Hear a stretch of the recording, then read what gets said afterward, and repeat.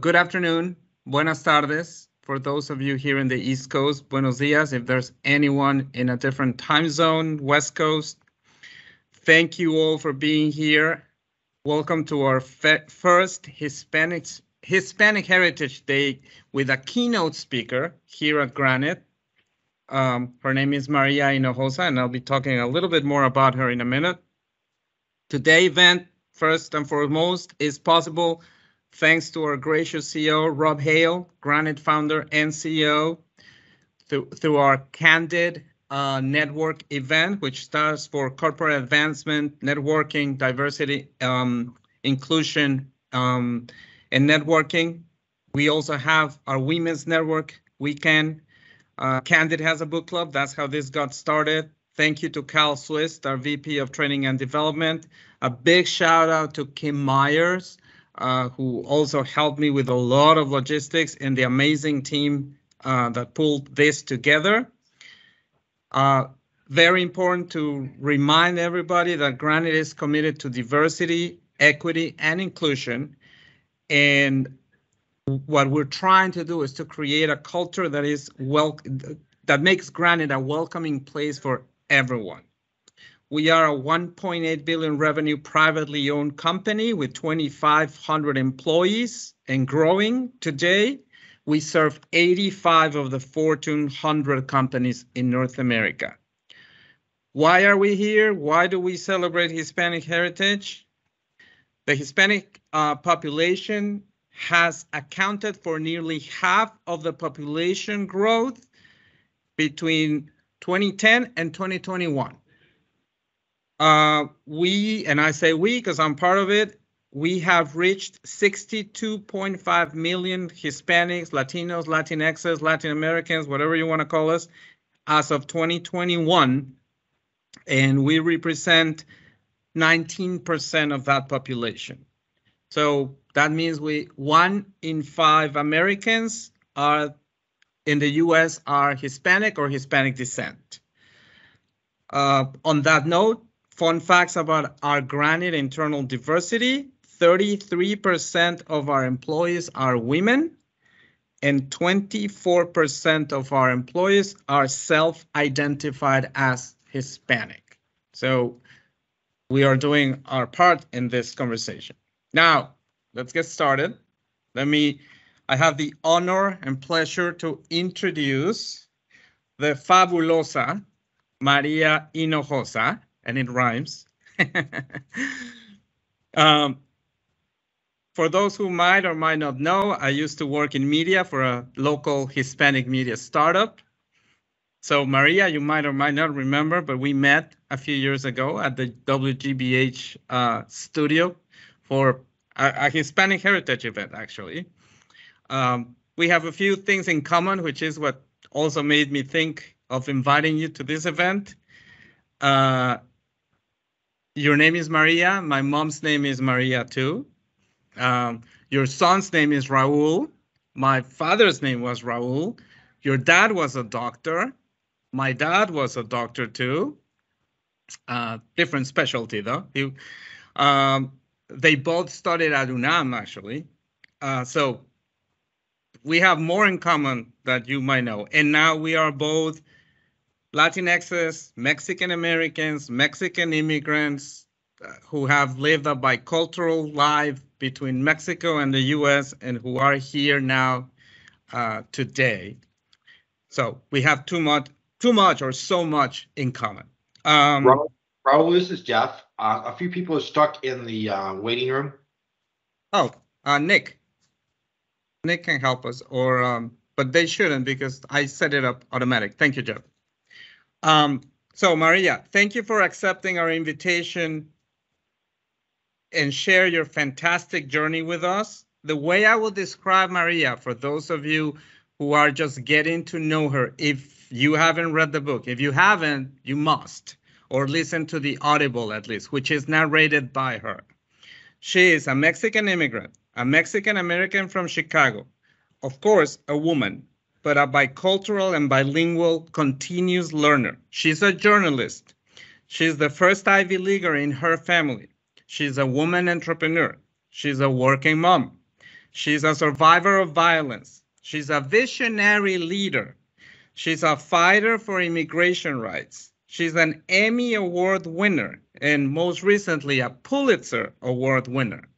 She's a blogger. She's a storyteller. She's a TV personality, formerly with CNN, GBH, and many others. She has her own company now. She'll tell us about it. And a Latinx. My summary of all your accomplishments, Maria, en una sola palabra, una chingona.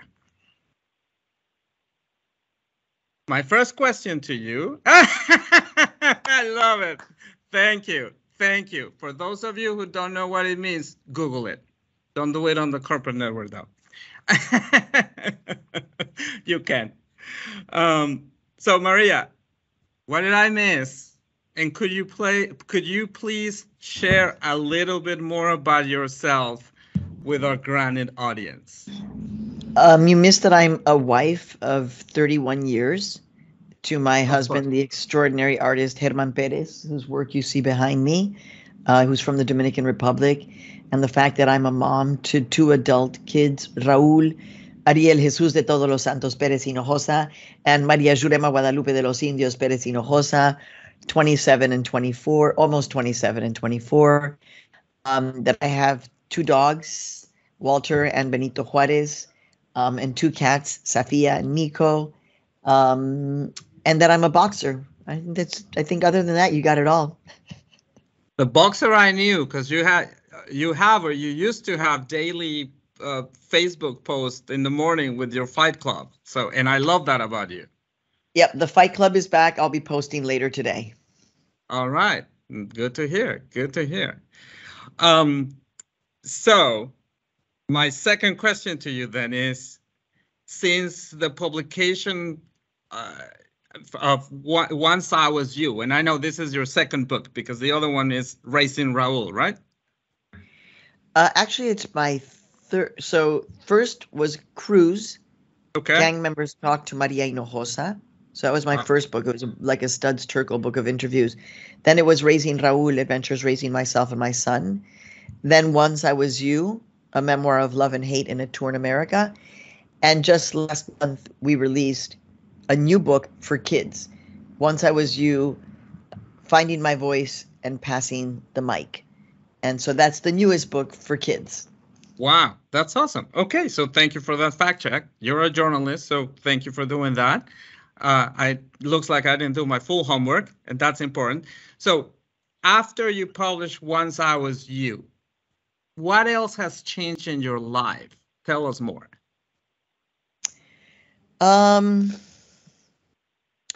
mean, publishing Once I Was You was not in my plan. To be honest with you, the country was living through such a difficult time, and I just felt like I had a responsibility to kind of correct the narrative. You know, for the last 7 years, basically, there's been a narrative put out that Mexicans, Latinos, Latinas, Latine, Latinx, immigrants, refugees, that we are takers, that we are a problem that needs to be managed and solved, that we are at the border chomping at the bit, you know, that, and all of that is not true, really. I actually had a very interesting conversation with somebody from Connecticut, and this person wanted to talk to me about the border and what was happening at the border. And I said, oh, well, obviously you have opinions about what's going on. When was the last time that you were there? And she said, well, actually, I've never been. And then I was like, so I go all the time. I was just there. So we can talk about what I have seen. But I think right now, in terms of Latinos and Latinas, there's a lot of misinformation and disinformation. That's why I like doing these events, right? Because then in your company and in your corporate culture, there will be a conversation about like, right, so Latinos are everywhere, right? In every single state. And the most surprising, actually, is your name Raúl? No. Raúl. Raúl, okay. Tocayo de mi hijo. So Raúl, I'm going to offer you a question. What state has the largest Latino population growth in the United States? Largest and fastest. What state is it? Growth, not actual population. Growth, exactly, growth. It has to be a Northeast state, so it could actually be Massachusetts, but it could also be Pennsylvania. It's Yeah, okay. Midwestern states. Somebody throw out a state. Well, Like everybody. Colorado or Utah. Colorado, Yeah. Utah. Yeah. I'd Arizona. say, South Dakota. Who said that? Who said South Dakota? I did. Mary. Mary. Oh, Mary. So Mary's the closest. It's actually North Dakota. Wow. So the Latino population growth has been most intense in the southeast, Alabama, Mississippi, Georgia, South Carolina, North Carolina, all of that area. And because of jobs, actually North Dakota is booming. So all I'm trying to say is that Latinos are everywhere. We're the second largest voting population. We don't vote as a bloc, but the second largest voting population in the United States. But essentially, either people feel like we're invisible, or we're just delivering their food, or we are a problem. And we're much more complex than all of that. 100%. And thank you for challenging us, not just me, but the entire audience on knowing those facts, so we know what's happening with this growing population. So on that note, my next question to you would be, from an immigration perspective in the US, what would you consider the most critical imperative around immigration policy? The biggest imperative right now is the lack of political will. There's just I have said to the administration, well, I'm a public commentator on TV, et cetera, and I have said to the Biden administration, you have had ample opportunity for the president to stand up and say, the whole immigration conversation, how we're handling everything about it, needs to change, and it needs to stop, because this is out of control. When you take babies from their parents as a part of your policy in the United States of America, this is not normal. It's not normal. When you have men on horses with whips chasing refugees, this is not normal. Or rather, maybe it is normal. But then we have to say, but we don't accept this. We don't accept this. So to me, it's the lack of will. And by the way, for me, there has to be a reframing, right? Because I have been on the ground. You can ask me anything about immigration. I have been with a caravan. I have been on the borders dozens of times. I was in the jungle in Colombia and Panama. I have seen the migration become increasingly more Black, which adds a whole other element to the conversation. And I have also seen U.S. Border Patrol, ICE policies that baffle because they are so inhuman. And so the only way that this changes is if it has to be like a big moment. It basically has to be like a president having a primetime address that says, for this and this and this reason, because of all the deaths, because of the needless, putting people in detention camps just the way it was during the so-called Japanese internment, or turning away Jewish people when they were seeking refuge during World War II, because that happened in our country, then this would be a moment for the president to have a national moment and say, we love immigrants, and the immigrants and refugees who want to come here are the creme de la creme.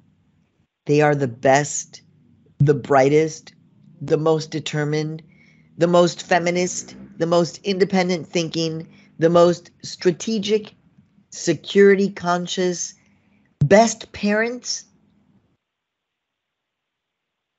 You think I'm talking about like, I don't know, like the competitor for some big, competition show and, on primetime television. No, I'm talking about the migrants and the refugees. They are the best. And that narrative that they represent the worst is one that we have to change because it's not the truth. And I just leave you with a data point so we're all clear. Yep, absolutely. Thank you. One data point. One data point. Oh, sorry. There is less crime in immigrant communities than there is in communities of U.S. citizens. There is less crime in immigrant communities. Period. Wow. Thank you for sharing that. So in order to change the narrative, to your point, which is needed, that's one of the reasons we have events like this in a corporate setting, in corporate America, right? And it's happening not just at Granite, it's happening everywhere. So you've described many personal events in your book. I mentioned earlier, you're an entrepreneur, you've started your own company. So what has been one of your most impactful experiences as a leader? And by that, I mean as a Latinx leader in your life. I'm so lucky because I have met, so many Latino and Latina leaders. And so I have had a chance to have these deep conversations. Somebody who I look up to is Dolores Huerta. She was the right hand of Cesar Chavez, helped to create the United Farm Workers. She's the one who came up with that Si se puede, yes we can. I don't know, Dolores is probably pushing 90, maybe beyond 90.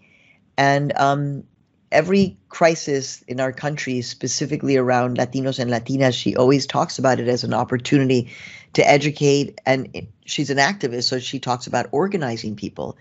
I'm a journalist, so I think about an opportunity to have a dialogue about who we are, and to clarify who we are. And by the way, yes, we're celebrating, your company is celebrating Latinx Heritage Month, but it's important that we understand the economics of this community. Again, we are now in the process of having to deconstruct a narrative that was created and repeated and repeated and repeated, that we are problems, that we are takers, that et cetera, et cetera. Actually, the U.S. housing market right now is being propped up because of Latino and Latina housing purchases. 1. 2, also the housing business depends on Latinos and Latinas because we're the ones that are building the houses as well. If the Latino and Latina market was measured as a gross domestic product, it would be between the 6th and 7th largest in the world. Latina consumers are the most powerful consumer products in the United States. Because why? Because we over-index over white women and black women in terms of deciding what is going to be bought in our home, or what radio station we're going to listen to, or what paper towels we're going to use, or what dish soap or detergent or rice. And we are brand loyal. So once we start listening to that station or buying that rice, it will be in our families forever. So we are the most sought after consumer. Latinos have surpassed both white kids and black kids at the rate at which we go from high school to college. So higher education has to be looking at Latinos and Latinas as being a pillar of their economic plan for the future. The median age of Latinos and Latinas is 11. So any company that wants to have a future, I mean, why did I write a book for kids? I mean, I wish I was younger, because that's an audience that is reading me when they're 11. And they're going to, if I can keep on coming out with books, they're going to be reading me until the times they're 20. And then they'll buy all of my adult books, like if you look at it as a business. So I'm just saying that we have this extraordinary power. And that's why, again, I like doing these events so that people can just be like, oh, wow. And then And then actually it's based on reality, right? So people need to be like, yeah, actually the Latinos and Latinas that I know are fill in the blank. Hardworking, super productive, love to hang out, love their families.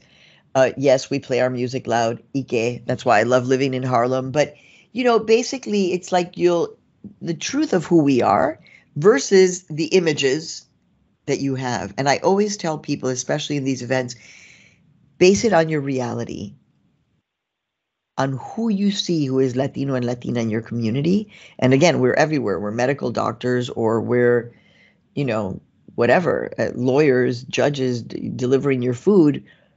But we are, in fact, everywhere. And so we are already a part of you in the United States. I would add to that, if I may, that sales professionals, engineer professionals, because we have a handful in the audience here, and IT professionals that are part of Granite. As I mentioned earlier, 23% of our employees identify as Hispanics or Hispanic descent. So that's a great point. And I concur with you. It's a business case prerogative, or imperative rather, to continue to have this candid, pun intended, conversation about DEI, diversity, equity, and inclusion in many corporations and across the country. So thank you, Maria, for that great reminder of the business case for business leaders. Since you published the book, then going back to your most recent book, and this narrative or story, do you think that nowadays people are more receptive to the overarching message? Or, if I may rephrase that, what has changed in the past 20 years? Actually, we're in a very challenging spot. There was a poll released in the last month or so by National Public Radio, NPR, that came back with about just over 50%, or about 50% of Americans believe that, and don't quote me on this, but basically that there is a crisis at the border. The wall, needs to kind of take care of the problem. This is a huge problem. If you have an NPR, anybody who answers a survey from NPR means that they're educated, they're aware, they understand kind of who they're talking to. And if those educated people are saying that they have a fear, about half of them, about the southern border, we have a problem. Because again, speaking to this person who was just like, oh my God, the border's out of control. Oh my God. And I was like, but when were you last there? Like, so that you can say that with any authority. And, as I thought about that, Raul, I was like, what's actually out of control on the border is actually the militarization of the border. Raul, I don't know the last time that you were down, but, we used to be able to, and it was a beautiful relationship between Mexico and U.S., right? We would have the friendship bridges, the international bridge, the peace bridge, where you could walk between Mexico, whatever, Juarez, El Paso, McAllen, Matamoros. You could walk, Nogales, and it was just like Nogales, and it was about the bridges between the two countries. Those bridges now have barbed wire all around you. The barbed wire is on the side and on top of you, as if we're animals that need to be caged in as we're walking across a bridge. So what's out of control is the militarization. Last week, 2 vigilantes picked up their guns and shot 2 migrants, killing one of them. Wow. So this is why we don't use the term illegal to describe human beings, right? So in your company, in my company, you'll never hear the word illegal being used to describe or label a human being. And I learned this not from a radical Latino studies I learned it from Elie Wiesel, who survived the Holocaust. He said the first thing the Nazis did was to declare the Jews to be an illegal people. Wow, that's powerful. So in our country now, and in Mexico now, Raúl, desafortunadamente, there is this notion of a human being as an illegal person. And this is so dangerous and damning for humanity. Thank you for sharing.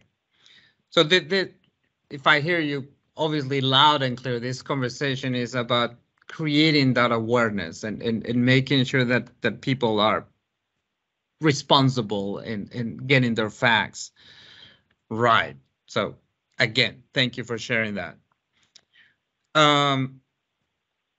Pivoting a little bit back to your own life and your own experience, who was the most influential role model for you growing up? Yeah, my mom, for sure. And I think, my mom, now I understand, really came to my defense. She stood up and said, "You can't take my daughter away." And there's something really powerful about that I think is transmitted just through that moment of trauma.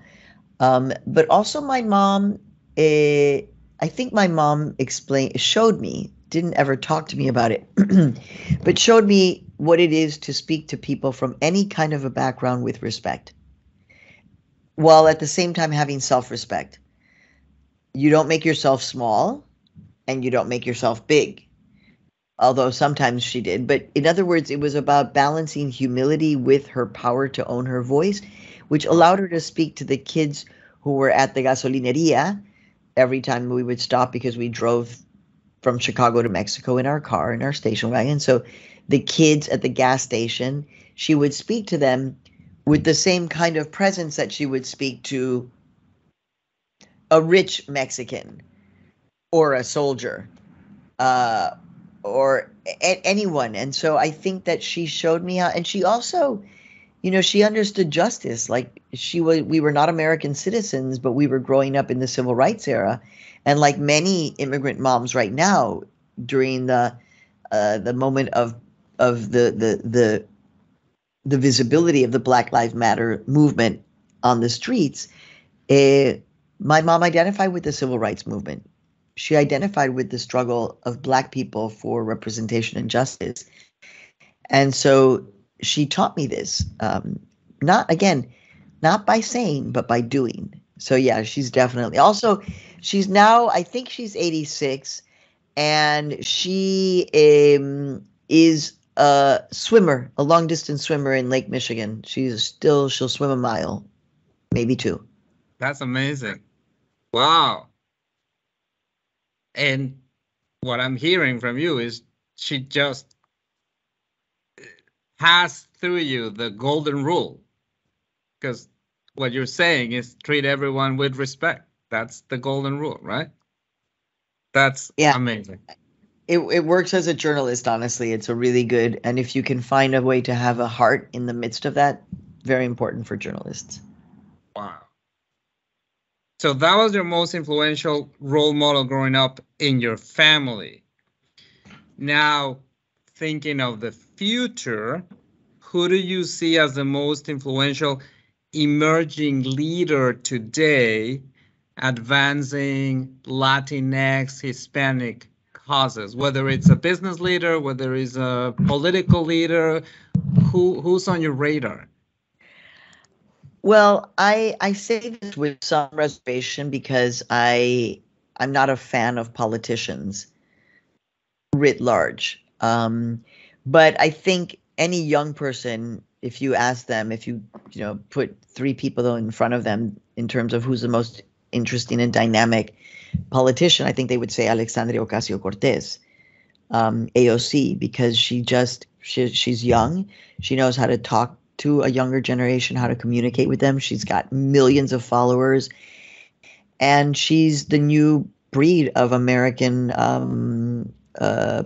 politically elected as the left, actually. I mean, she's a democratic socialist.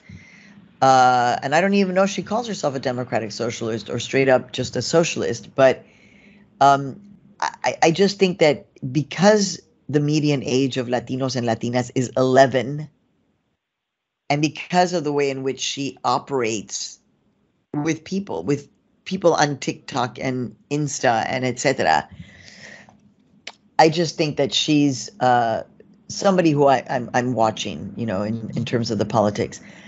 And somebody else, surprisingly, who I've actually been able. I was with her in a kind of private space. Is America Ferrara, the actress from Ugly Betty, who is actually she's kind of developed into a full-blown political activist with the time that she's not directing or producing or acting, and so she's somebody who, as you say, is on my radar in terms of politics.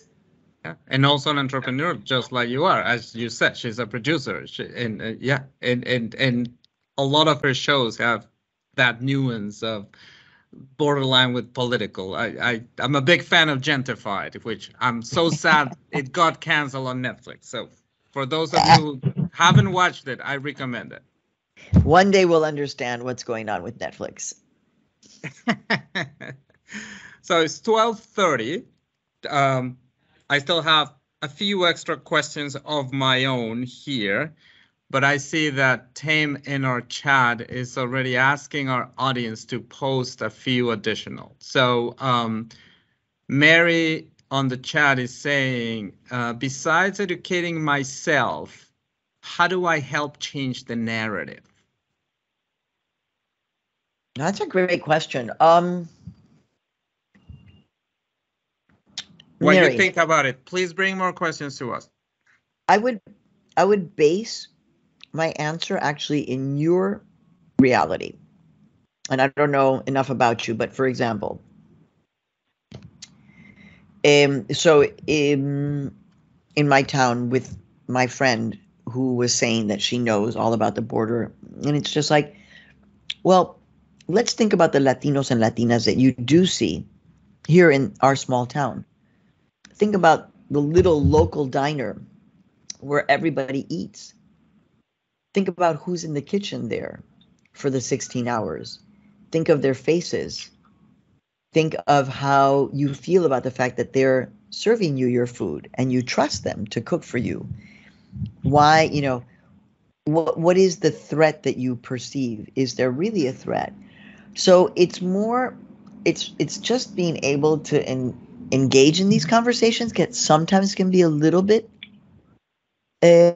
difficult, but I think if we approach them with a certain level of humility and curiosity, so that if you hear somebody say something illegal immigrant, you can stop them and say, you know what, can we talk about that term, because it's a term that everybody uses, but actually it's grammatically incorrect.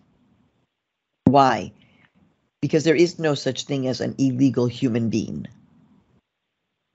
No. So illegal immigrant is an immigrant who has committed a crime, broken a law. Okay. It's an immigrant who it's not an illegal person. By the way, crossing the border without documents is a misdemeanor. It has become criminalized, right? So if you get caught more than once, it can be bumped up into a felony. And you're being felonized for coming back to be with your kids. Let's just make that clear. But the notion of so people are like, I still don't get it. Like, illegal immigrant sounds like the right thing. And I'm like, okay, well, so illegal, let's say all of you are drivers, right? And you've all probably gotten a ticket at one point. That means that you would forever be known as an illegal driver. Oh, Raul, the illegal driver, the guy that got all the tickets? Or Mary didn't pay her taxes one year. Oh, you mean Mary, the illegal taxpayer? The dad who didn't pay his alimony. Oh, you mean Bob, the illegal dad? Grammatically, it does not. It's not correct. Illegal is not a noun, right? You are not an illegal. So you can do that in conversation and just be like, let's think about that. And then you can say, if there's resistance, it's like, well, actually, the person who really who discussed this survived the Holocaust. He was the one who said the Nazis declared the Jews to be an illegal people. So I just think there's all kinds of opportunities. I was an undocumented artist, very successful undocumented artist, visited my class at Barnard College yesterday, and one of my students said, "What can I do?" Yourself? One of my students said, "What can I do to be a better ally?" And Yosimar, who is undocumented and a queer artist, film theater guy, and he said, "Look people who are serving you in the eye and tip better and be nicer." And I was like, there's also that. Like, thank you for bringing me my food, Susanita. If I can, I'm going to show you what I think with cash. Thankfully, I'm at a point in my life because I've paid off the college debt that I can do that, right? And I will leave. I'm not trying to brag or anything, but I will leave a $20 tip at the hotel, and I'll be like, the woman who's going to clean this, I know this $20 is going to go into the account for her kids' college. And so it's a way of understanding that undocumented people, Latinos and Latinas, are everywhere around us, and also to break the notion that they are only delivering our pizza, because my father, may he rest in peace, helped to create the cochlear implant. Well, it's a way of paying it forward, so thank you. We have a question on the chat from Andre. And Andre, hopefully I'll make justice to it. It's a little long, but it says, there's huge difference between refugees and economic migrants. A lot of people believe that Latin immigrants come as economic migrants, when in fact they mostly come over as refugees escaping hardships that have been caused by the United States, like the Reagan government administration sending military to El Salvador during the Civil War, which created, indeed, a further crisis. So, Andre, I see this more of as a statement, but I guess if I may paraphrase, 100%. Just the difference. What's your take on the difference? 150%. Andrew, you said? Andrew is somebody who has a... Perdón? Andre Rodriguez. Okay, Andre clearly has an understanding of history. You're exactly right. So, at around the years 2000 or so, when 9/11 had happened and people were like, oh my God, immigrants and refugees are so terrible. And I remember saying, right now, the migrants who are coming are mostly Mexican. And it's a population that you actually can understand.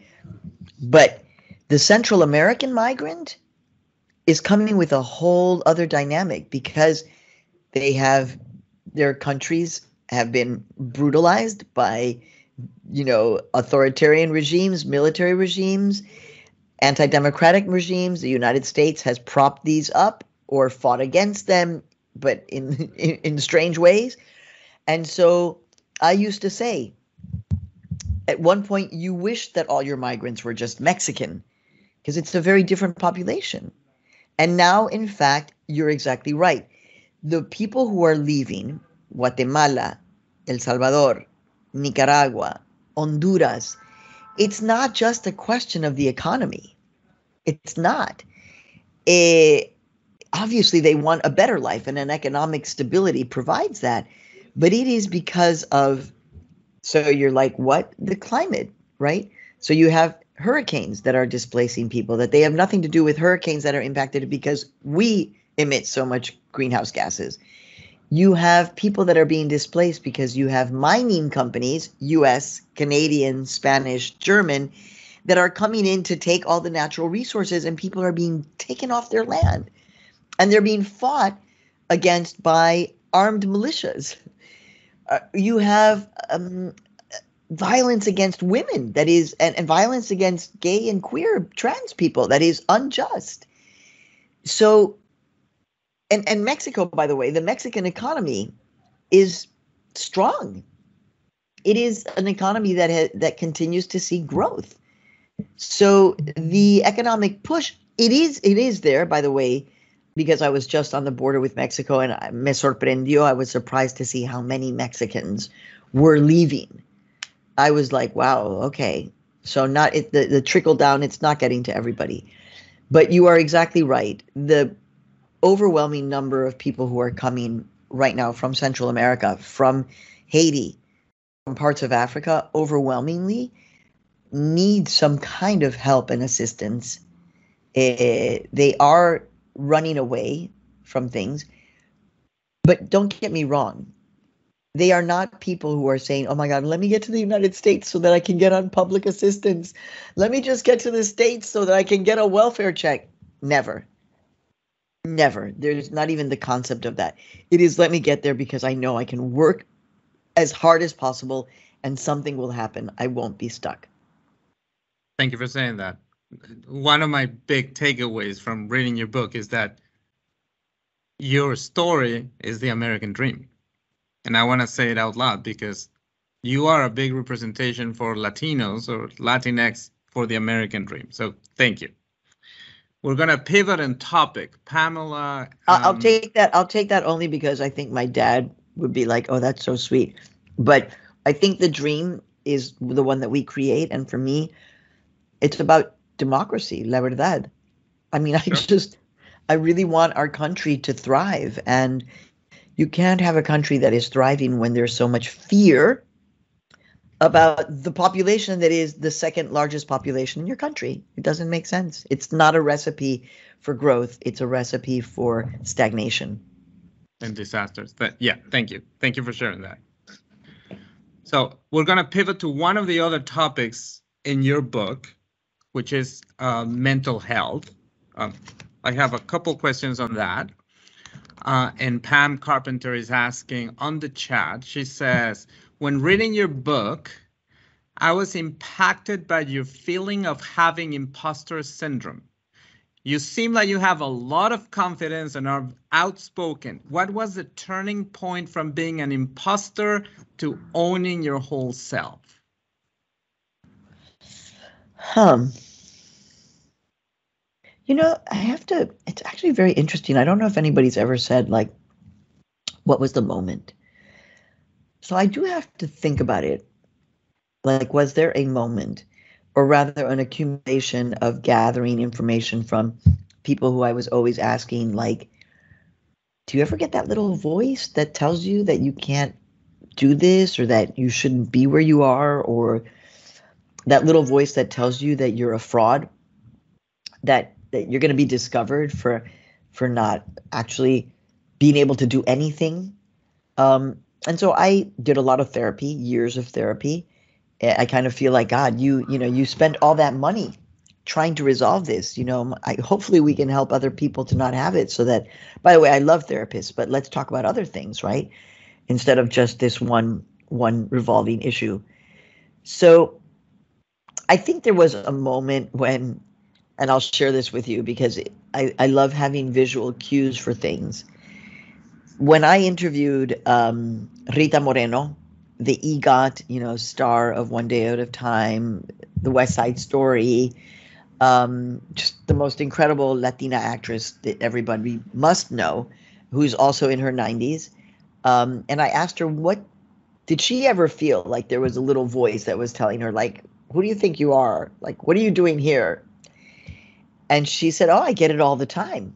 And this is somebody who's won Emmy, Grammy, Oscar, Tony, now a SAG award and a Peabody, I believe. So she's like over the top. And she said, whenever I hear that little voice, what I do is I name the little voice and I send her in punishment upstairs to her bedroom, and she's to close the door and not come out. And so this notion of just like, Rita Moreno, who is everything. I mean, everything. And that she knows how to just calm that voice down. And also, that is one of the great things about getting older, la verdad, is that you really just are, it's much easier to be in your power. And when you run your own company and, it was so scary at first, so terrifying. call myself a media entrepreneur or businesswoman. I was like, no. No, I am a media entrepreneur. We've, survived so many things that I know the place. It's important that I stand up and I say, my company did this. It won the Pulitzer, the first time the Pulitzers has ever recognized a Latina-run media company. My company won the Peabody. So it's the opposite of the imposter syndrome. It's actually understanding that it's important for us to claim our space humbly, but with our backs straight and our shoulders pulled back. Bravo. And the Pulitzer, for those who don't know, is for suave. Is it suave or suavecito? Suave. Well, it's suave, but his friends in prison called him Suave, like the shampoo. And we did just win the Pulitzer, which is a game changer for us. It's our 7-part podcast series. You can find it anywhere. It's called Suave or Suave. And it's just a dramatic story of a young man who I meet in Philadelphia when he was sentenced to life in prison without parole as a juvenile. And he was never going to come out until the Supreme Court made this decision that said that sentence is inhuman. And then he gets out, and it's a very great roller coaster ride of a binge. And we're already working on season 2 right now. Wow. And he was your source for a number of years, correct?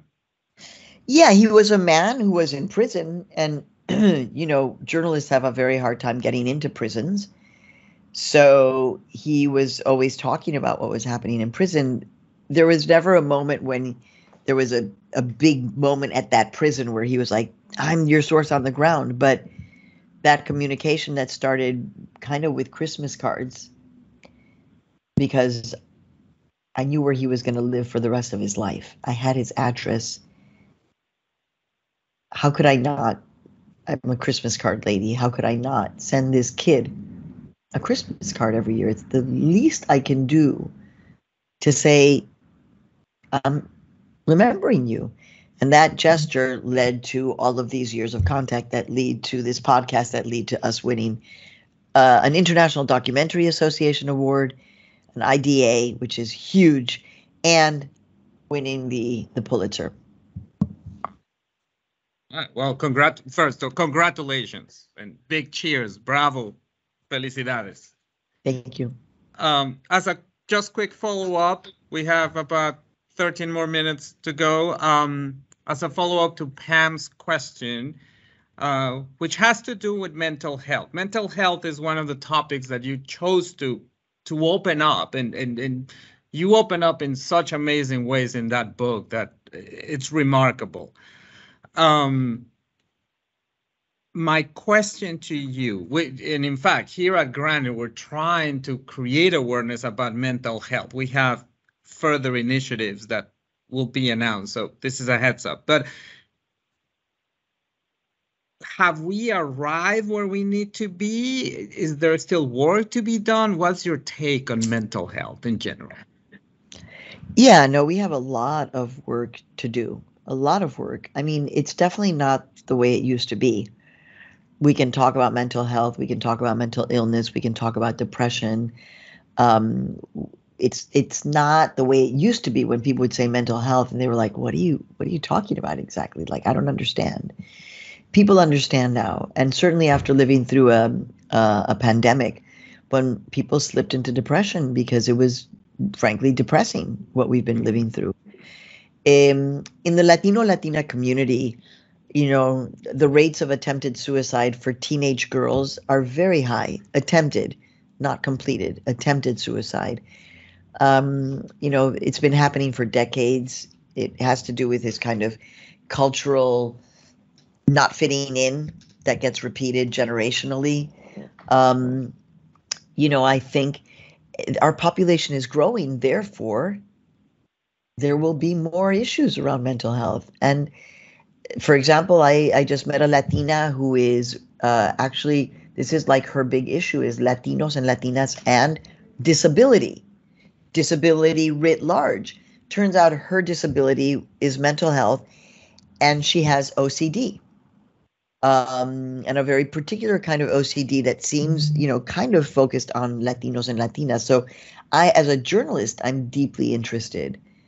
So to me, I talk a lot about doing therapy, my therapist, having a therapist.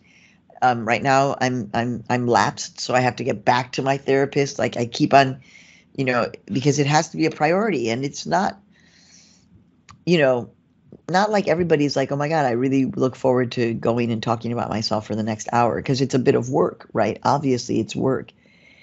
But ultimately, it makes us into better human beings, which makes our families happier. So, and when your families are happy, it's just much better all around. And I also meditate. I meditate. There was a fellow Mexican journalist who kind of scolded me into understanding the importance of meditation. And so I also like to be that person who says, look, you don't have to sit like a Buddha. When you meditate, there's walking meditation, there's meditation that you can just do, especially because we live with our phones and our earbuds. So it's, and its effects are not immediate, but they have an impact. So I'm all about talking about mental health and talking about ways that we can deal with it. By the way, there's a lot of shame. I understand it. So all we can do is getting rid of the stigma.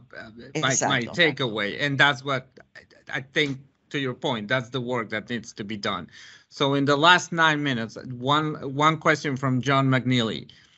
We're gonna go back to your career. He's saying, in starting your career as a Latino female journalist in what at the time was predominantly white male-dominated field, is there a moment you remember where a boss or colleague had a bias or misconceptions about you that you were able to turn into a teachable moment for them that made them a better person?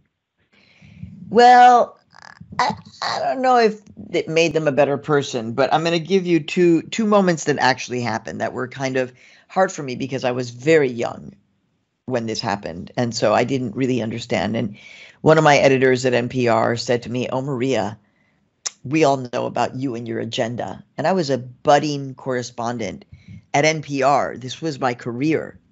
And that I had fought to get to this place.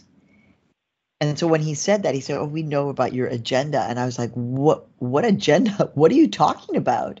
Because a journalist with an agenda is a journalist with, a question of credibility, right? Lack of integrity. So, correct. And so he said, well, we all know about your Latino agenda. And I was like, what? You think I have a Latino agenda? And I said to him, I said, well, then you must have a white male agenda. To which he said, no, it's different. I said, no, it's not. So I remember, now I think he took pause. Did he actually learn? I think ultimately, right, these conversations. But he also said, again, there was another moment when he was from the Midwest. And I'm from New York. And so there was an element of let's educate a little bit how things are in New York, or Latinidad. So this is the early 90s, mid 90s. And he said something about, well, something, you can go sacrifice those chickens.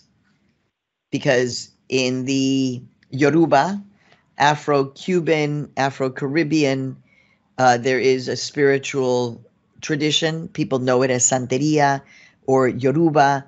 It's actually a very gentle religion, but there's this notion that, so you sacrifice chickens. And so he said it in a way that was disrespectful.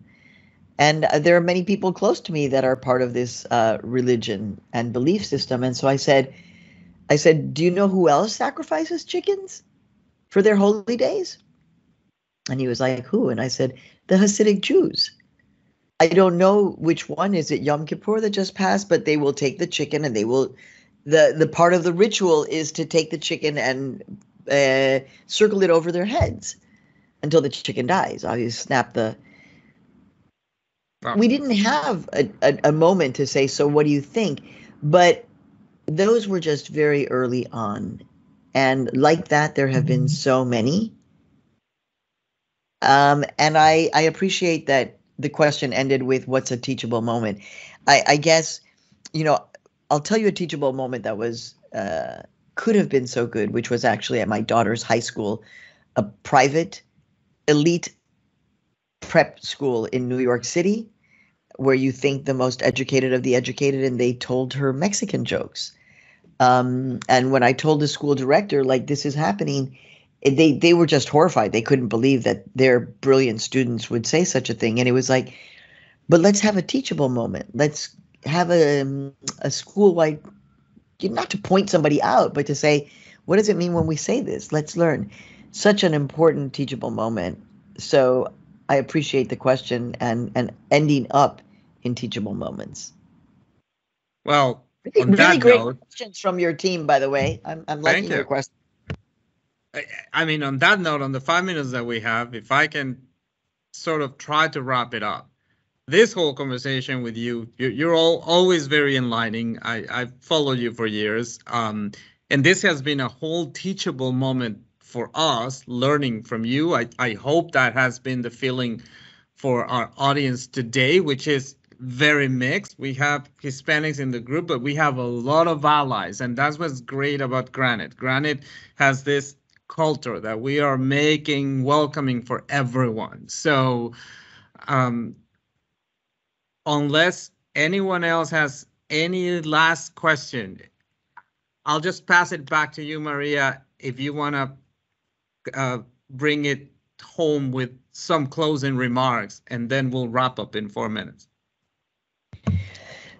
Well, one, thank you. And I love the fact that you talk about the culture that you're trying to create at Granite. One, because this is the future of our country. No one's really going anywhere, and we have to figure this out. We, as adults, have to figure out how to live in a society that is changing, where demographics are changing. How do we do it? So I really appreciate the possibility, and the fact that everybody's like really interested and engaged. Your questions were like solid questions. So you got a 10. Thank you. But I also want to put it in the context of like, but it shouldn't be like, we're giving you this handout, we're giving you this thing, and we're gonna let you in. No, it's not. That's not the way the conversation should be going. Historically, actually, the first people to arrive that were not of this continent indigenous, they arrived at St. Augustine, and it was the Spaniards. And so the second language that was spoken, apart from the indigenous languages, was Spanish on this land. Then came the Pilgrims. So it's an understanding that Latinidad and Latinos are part of who we always have been. And so it's not the handout and let's do better. It's like, geez, like, these are my people. Our democracy in many ways, has been led and saved by Black women. So like, Black women, if we love democracy, are our people, right? Because they believe so strongly in democracy. Well, Latinos and Latinas are our people, not your people, not my people. They're our people because, again, and now I'll just say, because if you want your company to survive, that's what we're talking about. So it's about doing good. It's about seeing. It's about humanity. But it's also about making the best business choices that we can, or in my case, the best journalism choices that we can. So please go to Futuro Media, check us out, listen to all our podcasts that are just phenomenal, whether it's Anything for Selena or Loud or Chalino, all of Suave, obviously, Latino USA in the thick, and enjoy. And thank you so much for having me. I love your energy. By the way, Mary posted the Futuro Media link on the chat, so it's right there for everyone, and it's being recorded, so we'll share it. Thank you, Mary. That's a good ally right there. Absolutely, Mary is fabulous. So yes, this has been phenomenal. Thank you for closing with those remarks. We stand together as a company, as a group, as a country, as humanity. I love to quote JFK all the time. Don't ask yourself what your country can do for you, but what you can do for your country. And then I always flip it, like, ask what you can do for Granite. So That's always my little motto, and that's leadership. So again, Maria, you're a fabulous leader. You're a role model. You're admirable, and thank you again for being with us. Thank you. Have a great day, everybody.